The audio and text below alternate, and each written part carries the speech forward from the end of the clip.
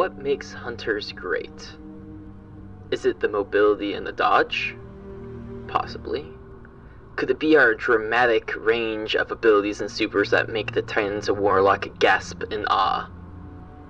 That's always a bonus. Maybe it's the cloak on our back.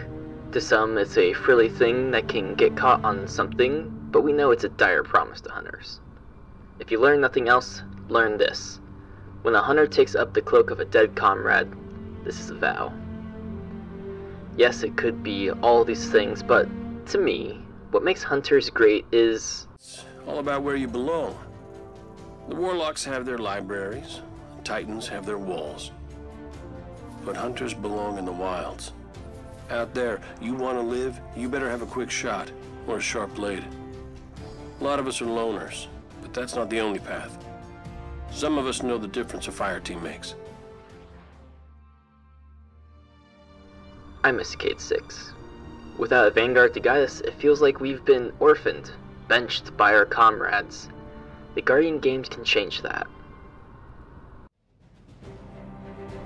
The Guardian games are starting now with it ending on May 12th. You, Hunter, yes, you can make a difference and help all hunters win gold. Participate and show the Warlocks and Titans what we can truly do. Are you not tired of shoulder charges by those beetles? Do Warlocks burn, shock, or void your existence with their mystic space arcana? Hunters blaze their own trails and write our own laws. Folding was never an option. We hunters might not have Cade anymore, but let's do it for him.